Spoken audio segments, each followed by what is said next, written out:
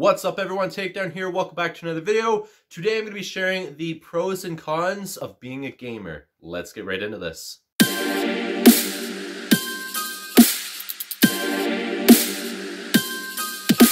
So for this pros and cons video today, I'm going to start off with the cons. So up first, the first con could be considered a pro or a con depending on how you look at it, and that is late night gaming.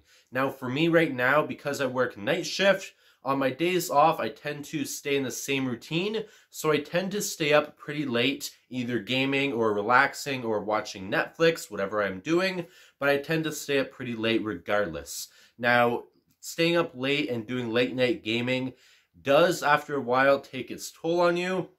Of course, if you can change that and just game during the day a little bit or just at night during the evening and go to bed at a reasonable hour, that is a little bit better for your body. But late night gaming is something that I still do on my days off because I still am in the same routine for me working night shift as much as I do. And I was doing a lot of late night gaming before I started my current job over a year ago. I was staying up pretty late, sometimes 3, 4, 5 in the morning, which for me at times is not a big deal, but it does start to take a toll on your body and on your health. Next for me is the biggest problem that I have when it comes to gaming, and it is the biggest con, and that is spending a lot of money on games or game equipment. So, of course, we know video games are expensive. Gaming in general is an expensive hobby, but anybody that is a true gamer knows of that, and they still want to purchase games and spend that money because they're having fun doing what they want to do, and that is gaming, which I can 100% relate with. But for me, because I have a pretty decent job right now, and I can spare a couple dollars to purchase new games whenever they're on sale or whenever the PlayStation Store is having a great deal on certain games that I've been looking at for a while, I tend to purchase them. And over the past, let's say 6 months, I have been purchasing a lot of video games on my PS4. I've been playing a lot of video games, but I definitely have a lot of video games on backlog because of this.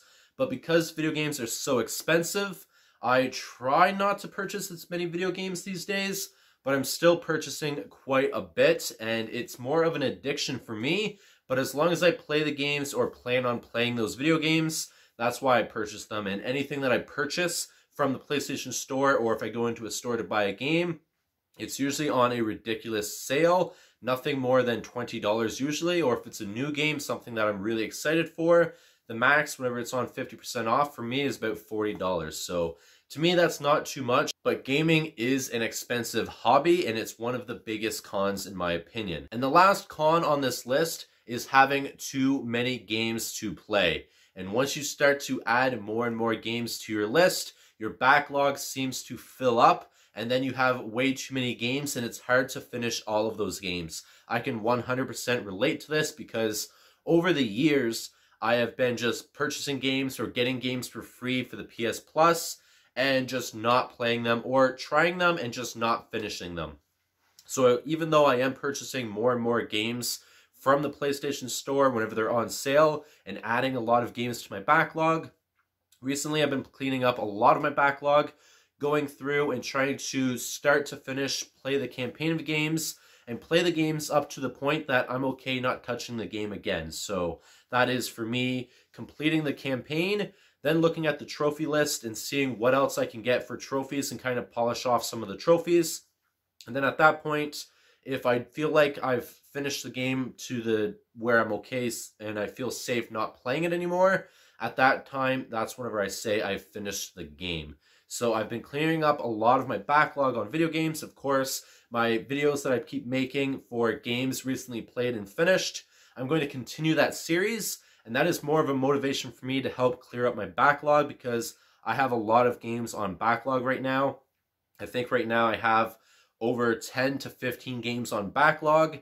And I keep saying that I want to purchase PlayStation Now, but that's just going to add a lot more games to my backlog. So until I clear up a lot of my backlog, I'm not going to get PlayStation Now because already I have way too many games and it's hard for me to finish them all. Now for the pros of being a gamer. Up first is making friends in the gaming community. Of course, you guys know my best friend Jack. I actually met him while playing at WWE 2K13, I believe. I've known him for well over 5 years now. We've been gaming for years, and I actually plan on going to his graduation later this year. So I'm pretty excited for that, to meet him in person for the first time and to attend his graduation from college. So I'm pretty amped for that. But like I said, being able to go and make friends in the gaming community and having long-term friends for life, that's actually a real thing. And that's a lot of things that people that are not in the gaming community, people that don't game, usually don't understand. Whenever you have an online friend and you consider them your best friend or a really close friend and you've never actually met them, they just don't understand what you're talking about. But for me, it is a real thing. The next pro is having fun on your free time. I do juggle with my gaming, my social life, errands, everything that I have to do at home, and also my work life. And just to have a couple hours every day just to relax on my free time and play video games, for me, is a lot of fun, and that's what I look forward to each day the most. It's just nice to sit back, relax, and play a couple video games, and like I've already mentioned in this video, clear up some of my backlog and try to look at other games that I want to purchase in the future. And the last pro for me for being a gamer is getting to experience different lives.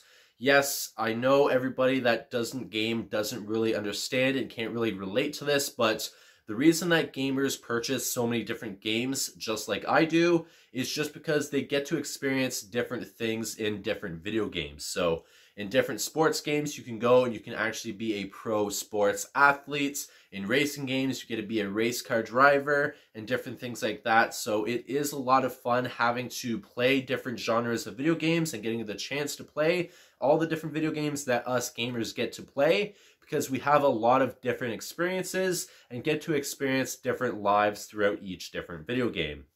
For me, that's what gaming is about, just to gather all of the experiences, having fun while doing it, and getting to meet great people along the way. So for me, these are the pros and cons of being a gamer, and since I am such a heavy gamer, in my opinion, I definitely think the pros outweigh the cons, because if it wasn't for gaming, I definitely would not have met my best friend Jack, and I have definitely had a lot of fun over the past few years playing video games and being a gamer and being part of this community. So comment down below your pros and cons of being a gamer, or any that I may have missed. Hope you guys enjoyed this video. I'm going to leave it here. Please take care. Peace.